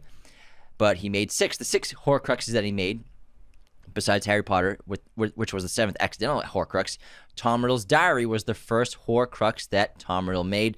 The hiding place was, let's see, hold on. Tom Riddle's diary, it was created by the murder of Myrtle Warren by the Serpent of Slytherin in first floor girls' lavatory, Hogwarts Castle. His second Horcrux was the Marvolo Gaunt's ring, which was created with the murder of Tom Riddle Sr., with Morphin Gaunt's wand. Location was at the Riddle house. Destroyed by Albus Dumbledore and cut with the Godric Gryffindor sword. And Tom actually, he liked to wear the ring around. As opposed to usually hiding his Horcruxes, he liked to show it off because of the connection it had to Slytherin. That's why the ring is cracked in the movies, because Dumbledore already destroyed it with the sword of Gryffindor. And obviously the diary was destroyed by Harry Potter with a basilisk fang. And you actually see the ring also in Half-Blood Prince memory when he's sitting with Slughorn. Bingo. Salazar Slytherin's locket is the third Horcrux he made. He created with the Muggle Tramp. That's just the name of what happened. It was destroyed by Ron Weasley, who stabbed with the Godric Gryffindor sword in the Forest of Dean, Gloucestershire. The next in the 4th Horcrux he created was Helga Hufflepuff's cup, created with the murder of Hepzibah Smith, who was that woman who he charmed and stole the Hufflepuff cup from, who was very wealthy. He would visit her often, and she had a huge crush on him. Well, he worked at Borgin and Burke. It was destroyed by Hermione Granger, stabbed with a basilisk fang in the Chamber of Secrets. The next Horcrux was Rowena Ravenclaw's diadem. He created it with the murder of an Albanian peasant in Albania. It was destroyed. That's where he was. I'm sorry. Albania. Yeah. destroyed accidentally by Vincent Crabbe in the Room of Requirement using fiend fire. The next Horcrux and the final Horcrux that he thought he created was Nagini, created with the murder of Bertha Jorkins in Albania, destroyed by Neville Longbottom by beheading Nagini with the sword of Godric Gryffindor on the front steps of Hogwarts during the Battle of Hogwarts, and of course the accidental Horcrux he created and unintentional with Harry Potter with the murder of Lily James Potter in Godric's Hollow. Killing Curse was used, and ironically, he's the one who destroyed it. Now, there's actually kind of another, technically, 9th Horcrux out there. Can you think of what it is? It's only for one book. What do you mean for one book? It's only in one book featured. In one book? Yeah, in one movie. It's in a movie? Is it an item? Like it's a human. Human? Or it's a wizard. That would be a Horcrux. Mm-hmm. Technically. Well, is it Lily Potter? Quirrell. Professor Quirrell. Oh, yeah. Technically a Horcrux. So according to J.K. Rowling in Pottermore, she stated that Professor Quirrell served as a temporary Horcrux when Voldemort's soul possessed his body during Harry Potter's first year at Hogwarts. So actually there was a 9, so he would be the 8th because Voldemort's soul, that was a Horcrux just floating around and it attached itself to Quirrell. So technically, Quirrell was a Horcrux for a short period of time. Now, speaking of Quirrell, how come Quirrell went to go find Voldemort? I mean, he was a teacher at Hogwarts, and why would he just go looking for Voldemort in the world? Now, as a young boy, Quirrell was teased and neglected for his timid nature, although very intelligent, high IQ. He began to develop a desire for recognition and greatness, and he was feeling cynical for the society he was living in, being seduced by the dark arts, and he just didn't want people to laugh at him anymore. And so they're not laughing now. After teaching Muggle studies for some time, he took a year-long sabbatical in 1990 in order to gain first-hand experience, although in reality he had taken a grand tour around the world in order to hopefully find whatever remained of Voldemort after his first defeat, partly out of curiosity, partly out of that acknowledged desire for importance from his childhood. And this is a quote from Lord Voldemort in the novels, recounting his meeting with Quirrell. A wizard, young, foolish, and gullible, wandered across my path in the forest. I had made my home. Oh, he seemed the very chance I had been dreaming of, for he was a teacher at Dumbledore School. He was easy to bend to my will. He brought me back to this country, and after a while, I took possession of his body to supervise him closely as he carried out my orders. I wonder where he kept Voldemort, like in a jar? What do you mean? His soul before he connected to him? Oh, Voldemort? It's just like an ether. Yeah. And I think he was just attached to animals so that he could survive. So I think he was just attached to the closest living object he could. He caught him in a mason jar. Just put you in a jar on the mantelpiece. You're an afterbirth, Eli. Goodness. What's really, really crazy about Tom Riddle is that by the time he was in his 6th year at Hogwarts, he had already made 2 Horcruxes. Nuts. So it was the Diary and the Ring. Yes, and I'm not sure exactly. I can't remember what year he made the Diary. I think it was his 4th or 5th year. So he was so young. He already committed murder. So not only had he committed murder twice at such a young age, but he had already found the means to make himself immortal. That he was pursuing that. You gotta think, like, his first year in school, Tom must have been like looking through the restricted section, searching for answers, and like every other student was just like, "Oh, this is awesome! I'm at Hogwarts finally. Look at all the food." Yeah. Whereas Tom's like, "How do I make myself fucking immortal?" As like an 11-year-old. It's just really fascinating. Now, let's talk about his time at Hogwarts. So, Tom Riddle thrived as a student. He was very brilliant. He, in his 7th year at Hogwarts, was made head boy. Before that, he was a prefect multiple years. He earned outstanding marks in every examination he took. He also received a Medal for Magical Merit, as well as Special Services Award to the school for Chamber. Revealing and catching Hagrid as the opener of the Chamber of Secrets, which was a lie, like Anthony stated earlier. He framed Hagrid in order to keep the school open because they were going to close it, and it was his real home. So he ended up closing the school. While at Hogwarts at a young age, Tom Riddle was very curious about his family history, and he looked everywhere for his last name, trying to find some sign of his father or his family, looking for Riddle in the trophy rooms, in the walls, in the portraits.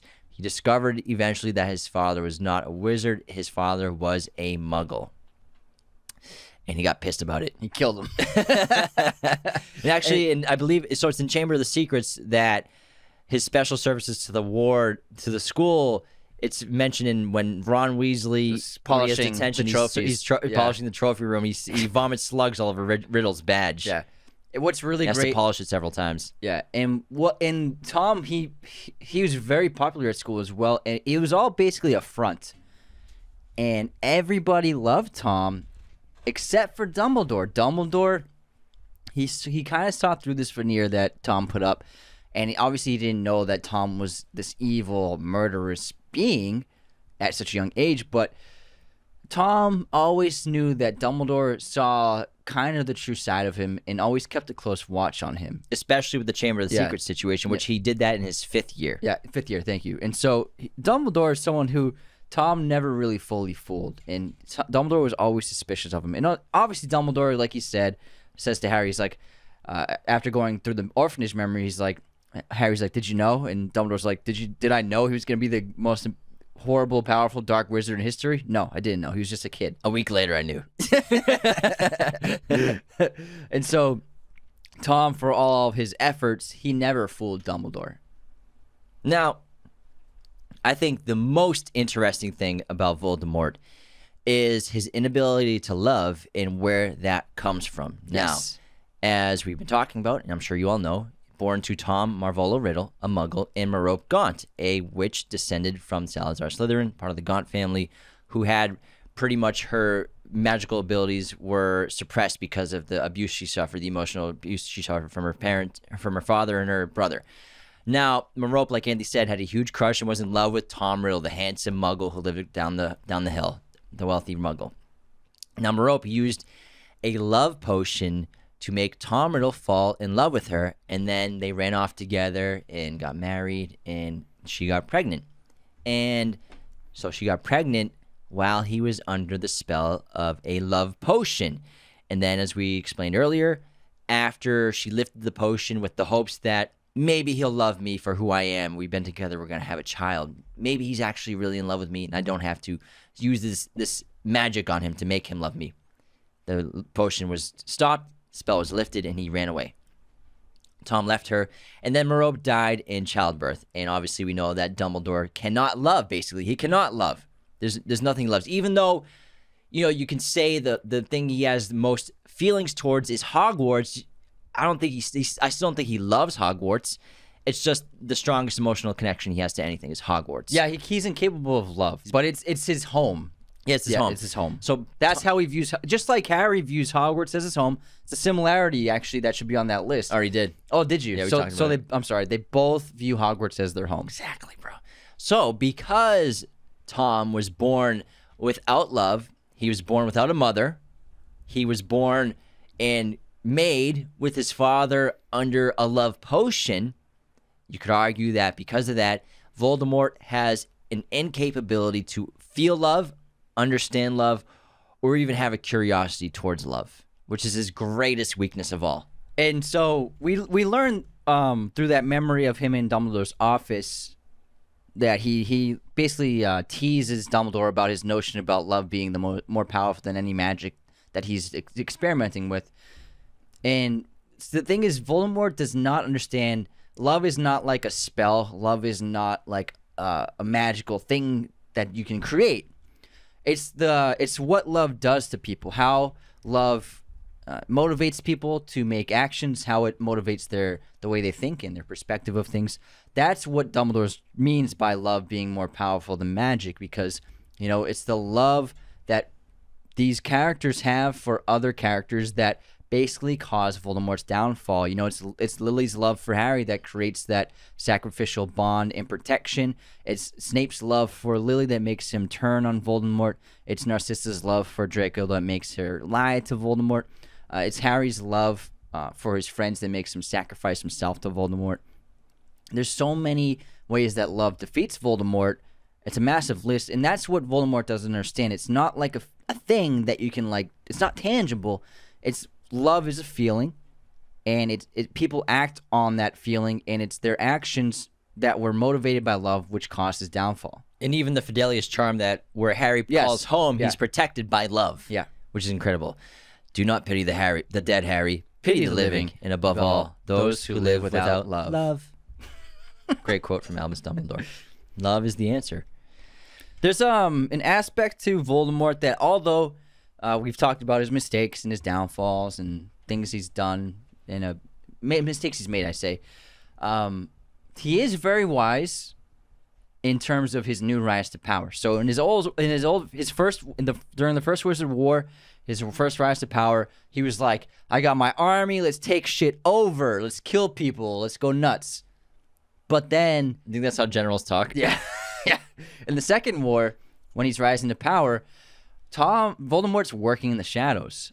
Voldemort's back, but he understood, and it's very smart, he understood that if I can get control of the media and the government, The Ministry. then that's going to serve all of my needs. Nobody has to know that I'm really alive. And so once he does seize control of both the media and the government, the Ministry of Magic, and they're printing papers like Harry Potter, Public Enemy #1, Undesirable #1, Pious, plus thickness, plus thickness is the Minister of Magic and he's loyal. He's actually under the Imperious Curse. And so when he gets control of the forces of power in the wizarding world, and also he doesn't reveal himself to the public. He never shows his face. People aren't even sure if he's really back or not. The newspapers are denying it. There's rumors floating about. There's a lot of fear, but nobody knows for sure if Voldemort is back except for the few people who have seen him. So it's actually very smart of him to stay working in the shadows behind the scenes in his rise to power, because what's really great is the Ministry of Magic in Deathly Hallows takes on a very Nazi-like regime. It has a lot of parallels to the Nazi Party and fascism, and that was done in a similar way of a person rising to power, taking control of the media and the government and the military to seize control of the country. And so Voldemort did exactly the same thing. So it was very smart of him, his second rise to power. And because of the naivety of the Ministry of Magic, before he starts taking it over, they're like a year behind because Cornelius Fudge, out of fear and out of not wanting to lose his position as Minister of Magic and have to face Voldemort, pretends, even though he knows deep down, he knows Voldemort's back. If Dumbledore's telling me he's back, I'm going to pretend like he's not back. I'm going to deny it forever until I actually see his face. Yeah. And so Voldemort spends a year getting his strength built because the Ministry of Magic is so naive. It's more like Fudge doesn't want to accept it. Yeah. And he just keeps denying it, not because he's like loyal to Voldemort or evil, because he just doesn't want it to be true. He's a politician. Anything. Yeah. He wants everything to be hunky-dory. Yeah, he wants to keep his job. Yeah, numbers are great this year. So there's the next thing I want to talk about is there are changes in the book and film, from the book to the film. A couple of them work, but then there are a few things that I didn't really like, and then there are a couple of things that I did not like at all. Please bring them up. So the first thing I didn't like was the final battle Between Harry and Voldy? between Harry and Voldy. In the book, it takes place within the Great Hall, and everybody is watching it. Voldemort and Harry are circling each other, and there's just like a sea of bodies around them, and everyone's just watching this. Harry runs great dialogue, and too. Harry is teasing Voldemort, revealing all these things that Voldemort is shocked that Harry knows about his past, about the Horcruxes, everything about Voldemort. And it's just this great moment for Harry of just like seizing power and watching Voldemort squirm in front of everyone. It's one of the best parts of all of the books. It's a wonderful moment, and it could have been so great to see on screen. I'm not sure why they didn't film it that way, but in the movie, the battle takes place between just Harry and Voldemort, mostly isolated, and then the final duel takes place in the courtyard. Nobody's there. And the reason why it doesn't have the same impact is the best part about that in the book is everybody watches Voldemort die. They get that closure. Voldemort's killed all the loved ones and friends of all these people. He's tormented the world. And just for everyone to see Harry defeat Voldemort and to see this guy just die, collapse on the floor, it was just, everybody needed to see that. It was cathartic for everyone. And then in the movie, nobody saw it. And also, like, his body dissolved, so, like, it doesn't have that definitive aspect of like everybody saw him die. In the movie, only Harry saw him die, and then he just dissipated into dust. And then also during the battle, there are a couple moments where I know they wanted to extend the sequence, but like Voldemort wrapping him up in these straps and like grabbing his throat, and like I was like, what is going on? Just kill him. Just kill him. Like, why are you not trying to kill this dude right now? He's like, this is the battle to end all battles together. Yeah, and so there are moments during that fight where I liked how they added in the chasing through Hogwarts. That sequence is cool, where Voldemort up the stairs, and it's just like cat and mouse. That's cool. But then that sequence in the rafters, it didn't feel right, and it's in slow motion, and then Voldemort's just like hovering up to him with his straps wrapping around Harry, tying him up. Took me out of the moment. Yeah, I felt the same way the first time I saw the movie. Obviously, I was so grateful to get a great film in general and get these movies made. We're so grateful to have that. They're amazing adaptations. I love them. I love Deathly Hallows is amazing. Yeah. However, I felt the same way, and part of me can't help but maybe think it was a marketing thing, maybe for a better trailer.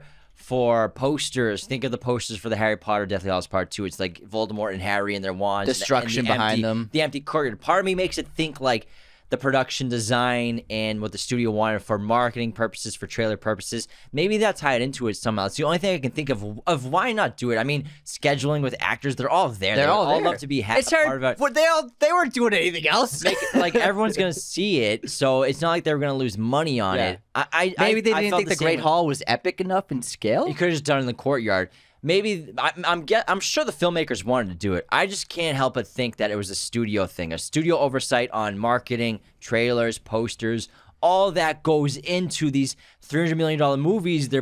All those wheels are turning of what's the best way to market this. We need great images from the movie for posters. We need great images to make a cool trailer. Yeah. We need a little more action can we get some more action in there between Harry and Voldemort? Maybe they wanted more dialogue. Can we have more battle sequences besides wands? Can we have I guarantee it's studios like being like Warner Bros. Like we need a little more action sequences between Voldemort and Harry for the trailer. For this scene, we need to fill in some more fluff between them during the Battle of Hogwarts while everything else is happening. Well, Neville slices off Nagini's head. All that's going on at the same time with cross-cutting, so it works differently cinematically. But I still think that personally, some of the marketing probably tied into that. I think you might have a point there with the way it looked visually, aesthetically. For maybe if you've never read the books, it looks awesome. But the thing is, like the Great Hall, it felt right because when Harry walked in the Great Hall for the first time, it was so incredible of a moment for him. And to have Voldemort's end take place in the Great Hall seems so fitting. It seems small, though. Yeah, I think maybe they thought it was just too small physically. Cinematically, I think it just works differently. But yeah, Still, they could have had everyone outside, though. That would have been... Yeah, everyone could have... And when I was watching, I was like, where's everyone? And it was still a great moment. It was still awesome to see. I'm just saying, it wasn't just being in the Great Hall, but it was just everyone spectating it. Because if you love the books and you've read the books many times, like we have, you were waiting for Harry's speech to Dumbledore. Yeah, the speech never. Yeah, they trickled it in here and there. He goes off on Voldemort, but that's like a great couple pages. Yeah. Some of the best pages of the entire book series, like you said. When Harry takes control, it's great. And also, speaking of that battle, my other next change I didn't like was that Voldemort in the book, he actually battles Horace. Professor McGonagall, he battles Slughorn, McGonagall, and Kingsley Shacklebolt all at the same time during the Great Hall battle, which is a great moment in the books. It's great to see the teachers involved and also showing how powerful they are if they're like holding their own against Voldemort. They're doing it together, obviously, but they also stand no chance against him. I mean, he was overpowering them, but it was still, it would have been cool to see them, other people fighting Voldemort instead of just Harry. Mm-hmm. Also, in the books, it's explained much more in detail about how the spell is put on Voldemort's name, where if anyone says Voldemort, it reveals the location. The taboo. And that's not really explained at all in the books. Especially after the wedding, movies, it's not how the Death Eaters find Harry, Ron, and Hermione at the cafe. That's how they find them, but they don't explain that at all in the books. So there's another instance where Death Eaters find them, and it's never explained about the name. And that's something, I mean, it's just maybe a couple lines of dialogue. Maybe they couldn't figure out a way to put it in. But that's something I was like, it would really help people understand how the Death Eaters even found them in that cafe. But again, maybe no one really questioned it. That's also how they find them in the forest, in the woods. Forest, but they do it differently in the movie. In the movie, they just run into them. Yeah. So they just like tiptoed around that and just like in the entirety of Dean's Forest. Yeah. They're just like, oh, I found him. Yeah, that chase never happens in the books, but it looked cool though. It looked cool. But that's and then also Sherlock Holmes, yeah. Game of Shadows. Yeah. And then I also I mentioned earlier Voldemort really being repulsed by being called Tom in the books, but then not really showing that disgust in the movies, except for in Chamber when he's like, my filthy mudblood name by my filthy Muggle father. He says it then, but otherwise, and when other characters like Harry and Tom and Dumbledore call him Tom, he doesn't really have a reaction. That's another great part of the speech that Harry gives before they fight. Is he's constantly calling him Tom, and each time he says it, Voldemort gets more and more upset. Yeah, so that's something they didn't really show in the movies. He's like, "Yeah, your name is Tom, fool, little bitch, Tom." But a change I did like, you mentioned earlier. I liked how they didn't go with the red eyes, and I liked how they didn't go with slits for eyes. I think going with the Ralph Fiennes' natural eyes helped the audience connect to the character as a human being and not just like this monstrosity. So I think it was important to have the blue eyes. Yeah, and it was minimal in makeup, really. Yeah. They just they used the black dots for motion capture on his face, and then just CGI'd his nose out with the slits, and it wasn't a ton. Otherwise, the design of the character I thought was really excellent. Really, really well done. Really, really excellent. So excellent. So good. Any more things you didn't like? That was it for things I didn't like. All right, let's talk about Voldemort and Dumbledore for a little bit. So Dumbledore was the professor at Hogwarts that obviously went to greet Tom Riddle to tell him that he was a wizard and invite him to Hogwarts School of Witchcraft and Wizardry at the orphanage. Dumbledore was also the first and only professor at Hogwarts at the time to notice a dark side to Tom Riddle, which the Chamber of Secrets situation really put his eyes on Tom Riddle, especially. Eyes on the prize. He had certainly kept an annoyingly close watch on me. Dumbledore was also the first wizard to not fear Voldemort, and possibly the only wizard to not fear Voldemort, which he passed on to Harry. Also to say his name. Yes, Voldemort also despised Dumbledore because Dumbledore's belief in the triumphant power of love was something that both confused and disgusted Voldemort. He rejected the notion of love. Voldemort was also thought to be the only person... Dumbledore was the only person Dumbledore was thought to be the only person Voldemort ever feared, and one of the few people Voldemort was unable to intimidate. Like the use of the name Tom instead of Voldemort was a great way for Dumbledore to show he's not afraid of Voldemort, also to show that and to refuse the ability of Voldemort to dictate the terms of their relationship, so that he had no power over him. What's also interesting is throughout Harry's entire childhood, from when he was a baby until he was accepted into Hogwarts, Dumbledore spent all of that time trying to figure out what happened to Voldemort, and because he knew Voldemort wasn't really dead, and so he spent a long time trying to figure out what exactly happened and where Voldemort was. And so, just like you could say Quirrell, however, with completely different motivations, Dumbledore has always been working to figure out what's going on with Voldemort. And always behind the scenes, he was handling the Marvolo ring during before Half-Blood Prince, and so he was always behind the scenes. Harry was kind of unaware of how much work he was doing in trying to investigate Voldemort. In Voldemort's final state, his fate is being this broken and mangled piece of a soul forced to exist in the stunted form of a flayed and mutilated baby that Harry saw in King's Cross Station during his visit to Limbo, where he had the conversation with Dumbledore. And Voldemort's mangled piece of soul forever will remain there, unable to return to the land of the living, even as a ghost, and unable to move on to the afterlife because his soul was so maimed and corrupted from creating the Horcruxes. Got what you deserve. Jeez. Whew. Man, what a great character. So I think that kind of wraps everything up. I think I'm pretty solid with everything I wanted to say. It's just such a great, ironic character. You know, he's both the creator and victim of his enemy. He attempted to kill Harry, but armed Harry with the ultimate weapons from his mother's sacrifice to defeat him. Misunderstanding of love. All of it is so fascinating. Such an interesting, well-written, well-formed character. If you've never read the books, really recommend checking them out, because if just for Voldemort, to learn more about him, you learn so much more about him and the character. And I think they'll eventually readapt the books. Hopefully not. But if they do, I hope they dive more into Voldemort's character. Hopefully, because if you really know And if you know his character well and how in depth it is in the books to the layers of him, it makes him an even better villain than people think he is. All right. I think that wraps our episode Great job. on Voldemort.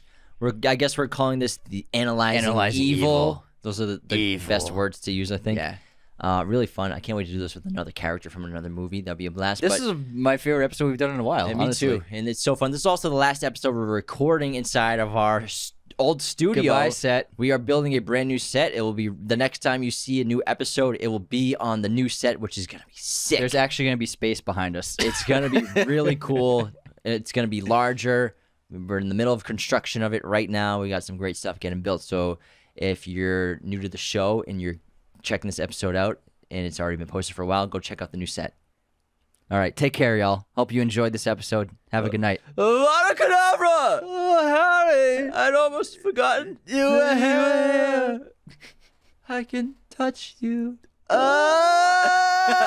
This episode of Raiders of the Lost podcast has been executive produced through Patreon by Cody Moen, John A. Graz, Calvin Cam, Lauren Smertz, Tyler McFly, and Luke Eccleston. Thank you so much for supporting our show, everyone. Raiders of the Lost podcast is a mirror image production. Sound mixing done by Jacob Kossler. Opening music by Chase Jackson.